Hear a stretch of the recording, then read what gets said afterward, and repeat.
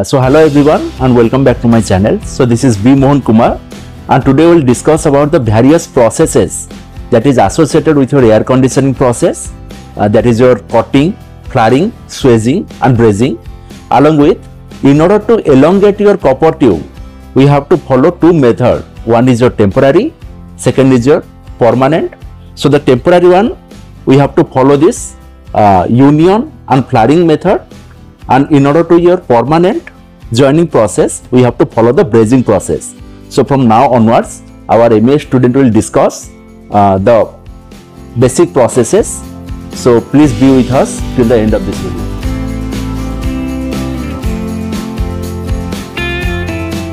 Hello everyone, we are from World Skill Center Bhubaneswar. We are right now in REC lab from Mechanical and Electrical Services. Today we'll do the fabrication of copper tubing. So for that we have our copper tubes. These tubes are from 1/4 sizes mm dia and this is of 3/8 mm dia. So first we'll do tube cutting. So to do tube cutting we need a copper tube cutter, and to get our desired length we need a steel rule and marker to mark the cuttings. So right now we are doing just for practice, so we'll take only 20 mm. So we'll mark on 20 mm for our cutting.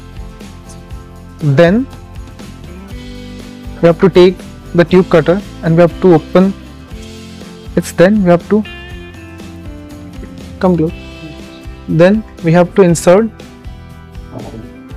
the tube in the tube cutter like this. We have to adjust it to the desired length we have marked. Then we have to slightly give the feed and we have to rotate the cutter like this. And while rotating we have to slightly gently give feed to the cutter. We have to be careful. If we do hurry, if we go much faster, or if we give extra feed, it will bend the pipe, it will not cut it properly. So we have to be light while doing it. Hold it.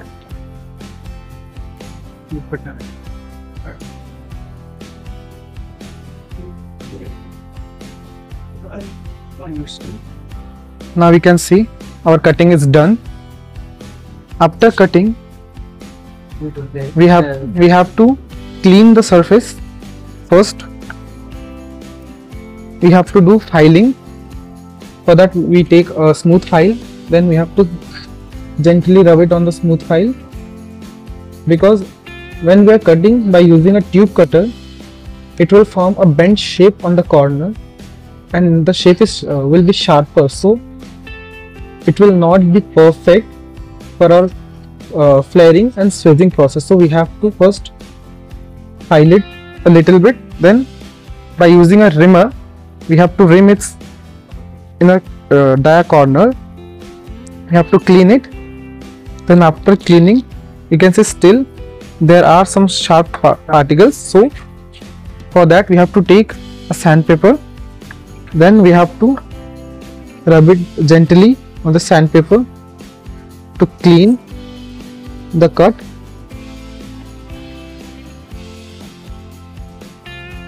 Now we can see our tube cutting is done.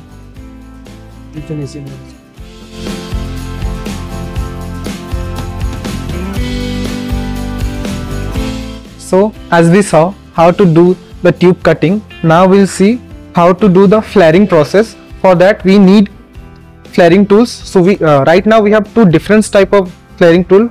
First one is this and second one is this one.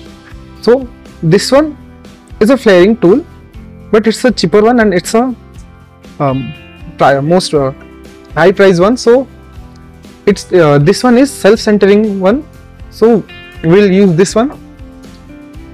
So for that, first we have to set our flaring tool.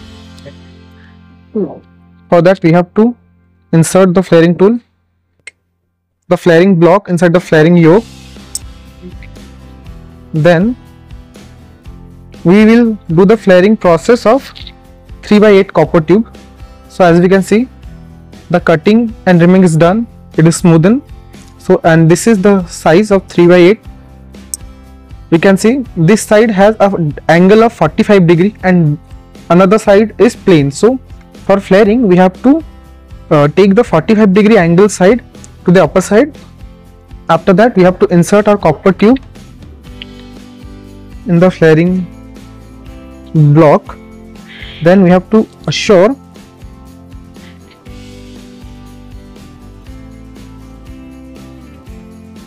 that the tube is up to the limit of the upper layer of the flaring block. We have to check that there is a clearance, it's not too much high. After that we have to set the flaring yoke.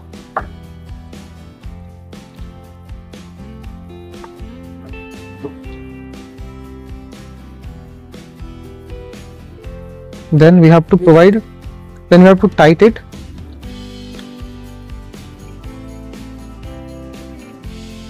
After tightening, we have to provide feed gently. While providing feed, we do not have to worry, or we do not have to hurry up our process, because if we do more faster, the tube will form crack. So we have to provide the feed gently. Then we have to rotate the feed like this.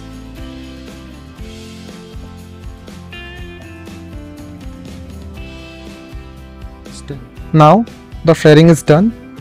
Then we have to again rotate it anti-clockwise to open.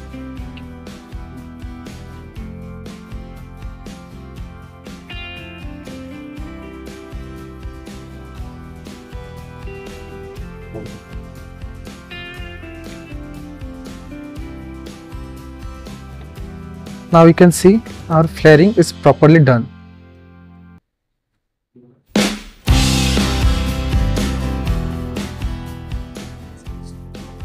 So as we have completed our flaring and tube cutting, so now we'll do the swizzing process. So swizzing is needed to do the brazing of copper tubes. So brazing is a process of joining copper tube, and swizzing is done before doing brazing. Brazing is required to insert the same diameter of copper tube inside one and another. So for that we have to take a length of the diameter of the tube that we are using. We have to insert the same length of the tube diameter inside one and another. So we have first, this is a 3/8 tube, and we can see here for 3/8 we have to insert up to 9.52 mm. So that is 10 we can take. For that we will take at least 12 to 13 mm length, because 10 mm would be the depth of the swizzing part, and 2 to 3 mm for the clearance gap. So for that we'll take the swizzing or flaring block. We have to loose it.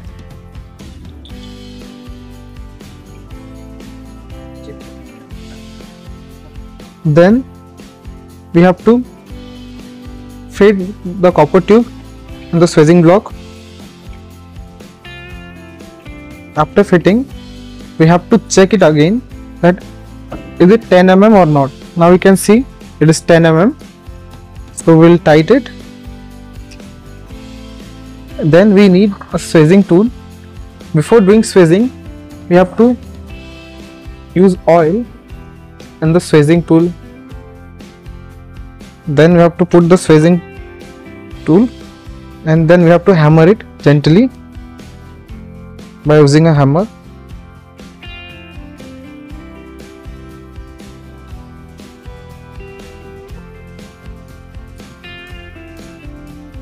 Now our swizzing part is done.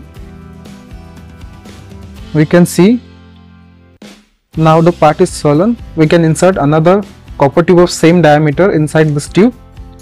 So we'll now do how to checking that our swizzing or flaring is done perfectly. So for that we have to measure that if this as we saw that swizzing, we have to insert the tube of same diameter inside. So it is up to 9.53 mm. So we have to insert up to 10 mm inside. So we can see the swizzing part is done for 10 mm. So we can see our swizzing is done correctly.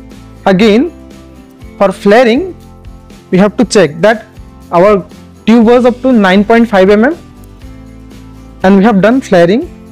So in flaring, the upper part of the tube will be expanded to required length. It must be to 12.5 to 13.5 mm. So as we see, our flaring part is done to 13 to 13.5 mm. So we can see it is done correctly. Another way of checking it is to insert a flaring nut, and we have to see that it is filled the length up to 80% of the 45 degree angle depth. If it is done correctly, if it is matching the requirements, then we sure that it is done perfectly.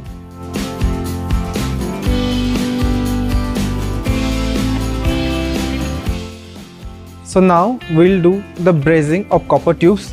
For that, before we have made this swizzing part, so now we'll do the brazing. Brazing is the process of joining two copper tubes permanently, and flaring is temporary. So we'll do brazing part.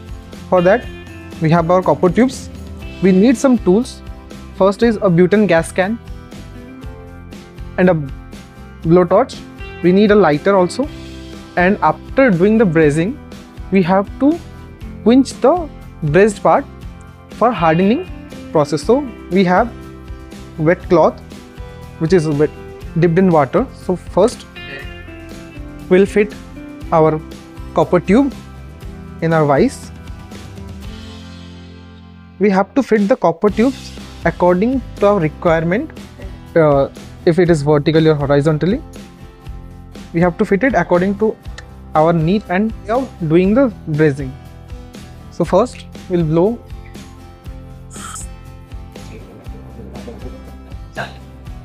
First we have to adjust the flame that it is not too high or not too low. Do it.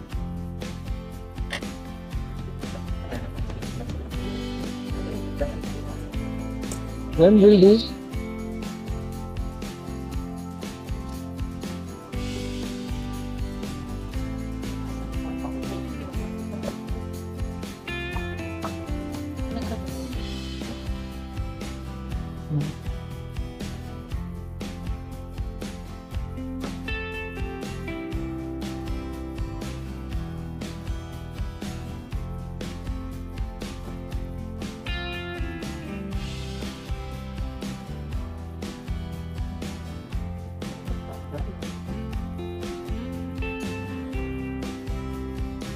now we can see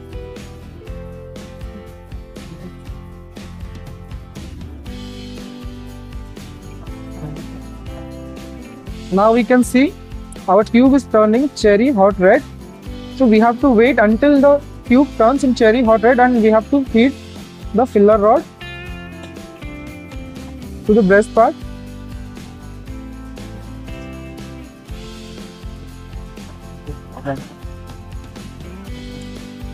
Now we can see our brazing is done. We have to pinch it with wet cloth instantly for hardening.